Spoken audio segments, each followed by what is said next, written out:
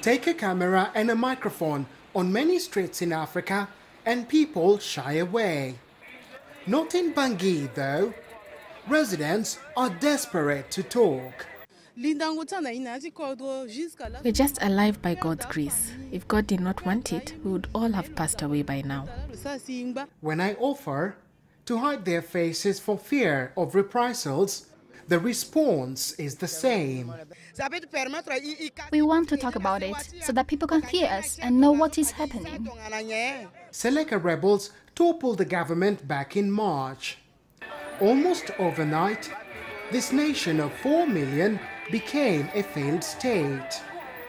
The health service has collapsed, schooling is on its knees, and the economy is at a standstill. I lost my job after my boss fled when the Seleka arrived. Now it is difficult to provide for my family. They said they will pay salaries regularly. My father has not been paid for 2 months.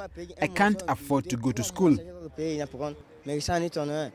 There has been widespread looting. That's only tapered off now because there's little left to steal. Robbery, kidnapping and murder are widespread. Sexual violence too. I sell cakes to help put food on my family's table. Sometimes the Seleka rebels take my cakes without paying. When I ask for money, they tell me they will undress me and rape me.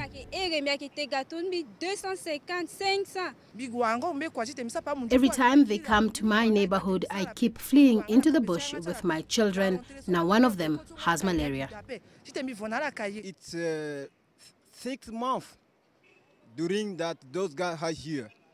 There is nothing work in the country. Everything is bad. So school, security, everything is bad. Their feelings are best summed up by a homeless teenager. According to me, there's no hope for this country because the president and the Seleka are all bad people. I don't like them. Despite the insecurity in the city, it is relatively safe. In the countryside where atrocities have been committed on a large scale, the state has ceased to exist. The international community, CAR's neighbors, have been promising to help. But to the people here, those words mean very little. Survival is all that counts.